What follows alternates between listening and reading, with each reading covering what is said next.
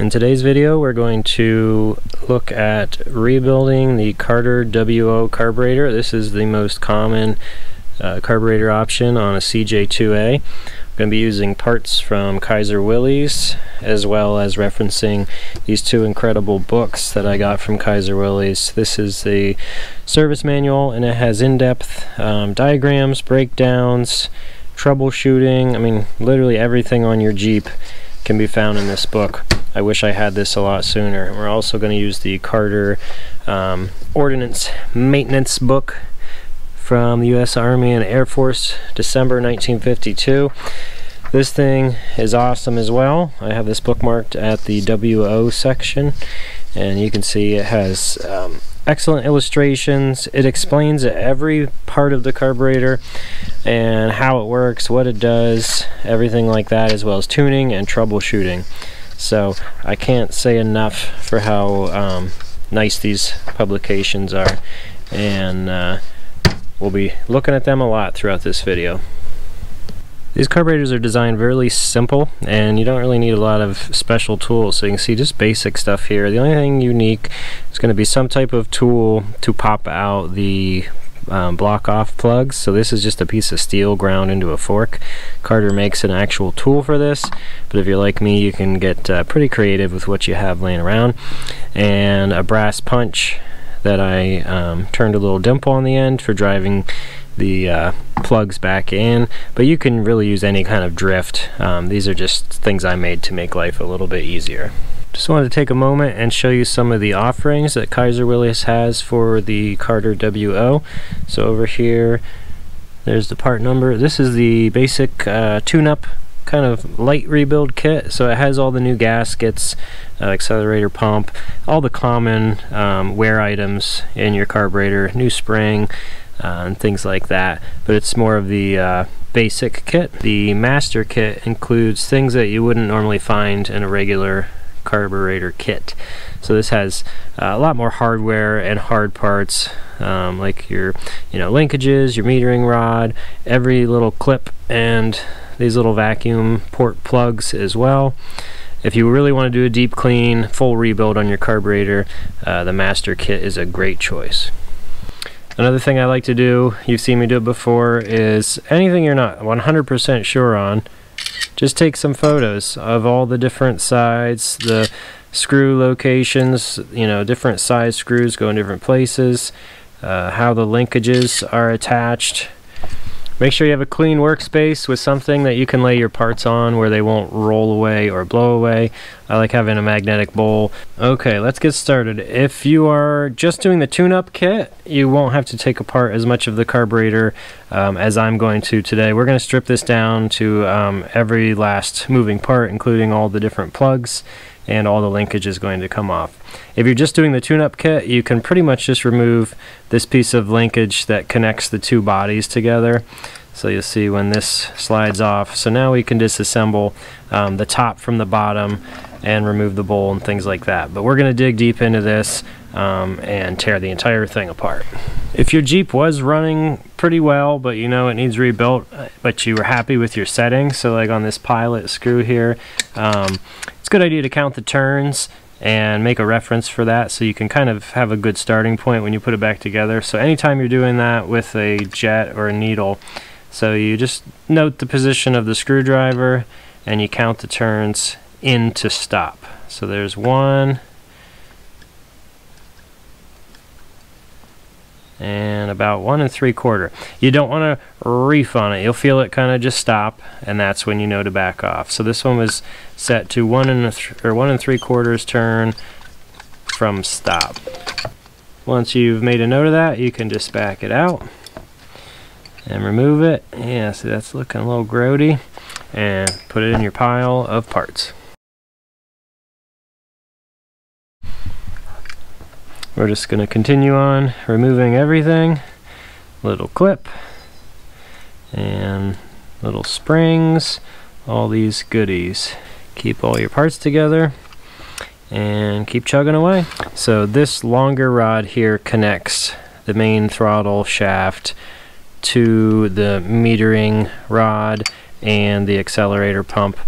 So we want to make sure to remove that before we can split these sides anymore. So very straightforward. Just pop these little pins out, and like I said, they like to go flying. Thankfully, the new kit does include them. So this clip down on the bottom here, you just spin it forward and it will slide out like that. Then you have to rotate it up past the carb body and then slide it out. Once you have the 4 screws over the bowl removed, this gasket is really the only thing holding it together. You really want to avoid prying too hard on these because you'll end up marring the surface. Also, don't strike this with a hammer. So your best bet is to just try to do it by hand, and sometimes just a little wiggle and a little tap and it'll start to come apart. There we go. So you really don't want to be too rough with any of these because everything's old and delicate, and but once it starts moving, you should be able to just slide this right up. There we go. So the only thing that was really resisting is this accelerator pump. It's kind of like a piston, so these rings are a little tight, and you can see I've got some corrosion here that was preventing that from sliding. So now we'll get to see what condition everything is in now that things are starting to come apart. Smells like old gas. I would call this pretty typical, kind of favoring good good side. So it's not a lot of corrosion and not a lot of junk, but definitely you wouldn't want to just throw gas in here and try to run this thing. So if you can see this stuff here, that's the stuff that when you start up an old Jeep after it's been sitting for a long time, that will plug the tiny little ports and passages in here, and then you'll wonder why it doesn't run right. So we're just kind of setting everything aside in the order that we take it out. So be very careful with your float. The float can be ordered separately, but it does not come with the rebuild kit. Unless it's damaged or compromised, it's not really a wear item. This should be fine, but we'll check it before we reinstall it. So the float shaft just pulls out by hand. They love to roll away, so I'm going to put it in there on the magnet. If you shake your float and you hear liquid in it, that's a bad sign. Also, if you take it apart and it is crushed, that is a bad sign as well. So it should be nice and plump. I do have some corrosion here, so we'll clean that up and make sure there's no hole in it. Like I said, these are available, but 9 times out of 10 you can reuse your float. Just be gentle with it. Take all the gaskets out. Inside here is your needle and seat. These actually look in pretty good condition. So we're just gonna slowly chip away, taking everything apart until we're just left with kind of a bare housing. So to remove the metering rod from this linkage, you'll notice there's some play in it, so you don't want to bend it. So get this linkage in a position where it can slide like that without bending it.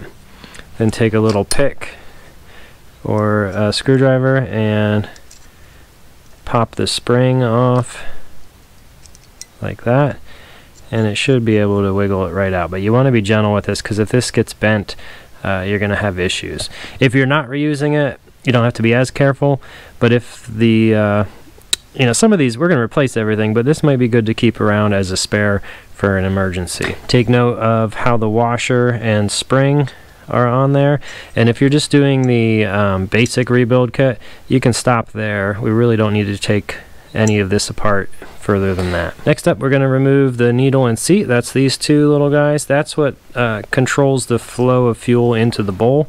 So just get a big chunky flat head and spin that out,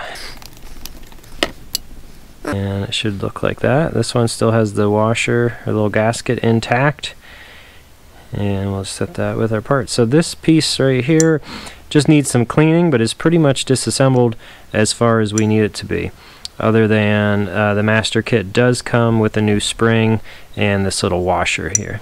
Let's continue on to the middle section of the carburetor. So you'll notice we have two pieces that are cast aluminum. or kind of like a pot metal. I don't know if it's really aluminum or not. So those are the two upper part pieces of the carb, and then we have this cast iron lower piece. So pop in here and dig out this little spring so you don't lose it. That's the only thing that's in that cavity. Inside here is the jet that the metering rod goes into. Just another flathead. And we'll pop that out. We'll come out here and remove this larger plug. Generally, these come apart fairly easily. The only time you really have trouble with stripped out screws and stuff is if it sat with no hood on it for a long period of time or something like that. Okay, underneath that plug is a small jet, so you'll need to get in there with a flat head. And again, there's no adjustment there. These are all just screw them in until they're tight. Okay, so you can see how gunked up that is. That's the stuff that causes problems, so we're gonna address all of that. Looking down from the top, there's another jet in here. Gonna need a smaller screwdriver. Try to make sure you're using the best fitting screwdriver you have for each jet, because they are brass and sometimes they're really stuck, and it's very easy to round them off. And then, like, if you get that rounded off to where you can't get it out down inside there, it's very hard to remove. So very crusty, some varnish buildup on it. So that little guy comes out of there. And it's always a good idea to just take a flashlight and take a peek in there, because you never know when there's a little spring or a ball or anything like that hiding out, and you don't want it to get lost or forget the location. So I think that's everything out of the top of there. Look at this gross liquid coming out here. Okay, pop that little guy out. That thing is completely plugged, so it's good that we got that out. And I don't believe there's any type of washer or anything in there, so that's done. Then there's another one up in this hole. Having the correct screwdriver is key. I like this screwdriver, but this flare on the blade makes it not ideal for these, because you don't want to be grinding into the threads. So you want to get a straight shank screwdriver.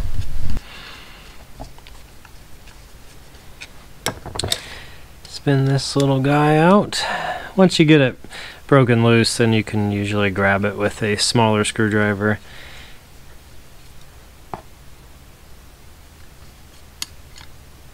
Okay, another little jet.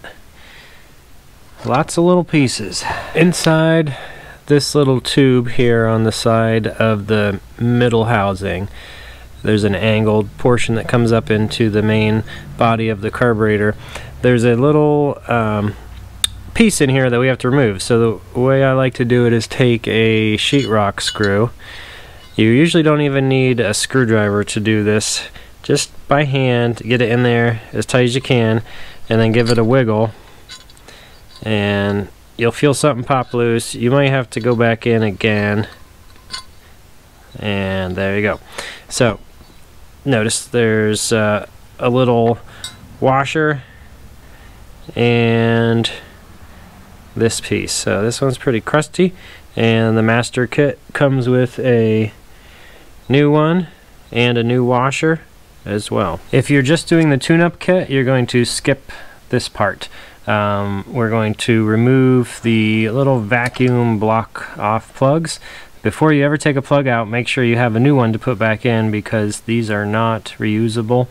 Often people try to reuse them, and sometimes you can get away with it, but they're pressed in, and that creates a seal when you pull them out. They're just aluminum. They are a one-time use item. So don't ever take a plug out unless you can confirm that you have the correct plug to put back in. So there are 6 plugs, 1, 2, 3, 4 on that side, and 2 over here on this side. So we're going to take each one and make sure we have the right one to put back in, We'll pop it out, set the old ones aside, and then get ready to reinstall the new ones. To remove the plug, there is a special tool, like I mentioned earlier, but this is just a ground piece of steel that I ground into a bit of a fork. It has to have a sharp edge to cut into the aluminum, so you can make something like this. If you have really good pair of pliers, sometimes you can grab them. As long as you have the plug to go back in, we're not worried about damaging it.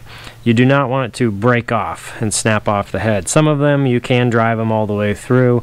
Some of them you are not able to do that. So they really aren't in there that hard. If you just give them a little tap, and I'm prying out as I tap, and that's it. So there's your plug. We will match it up with the new plug and confirm that we have that one, and we're good to go. So now what that did was that opened up this port and will enable me to use compressed air or carburetor cleaner to really make sure all the passages are clear. So these are little vacuum ports and things like that. They need to be clear of all this goop that's in there.